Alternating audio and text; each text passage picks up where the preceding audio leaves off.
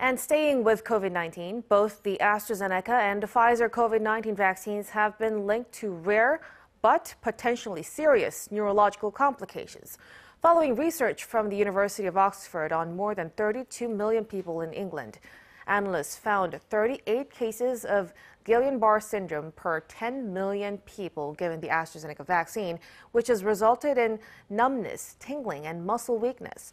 There were around 60 cases of hemorrhagic stroke per 10 million given the Pfizer vaccine. However, experts pointed out that not getting vaccinated is still more dangerous.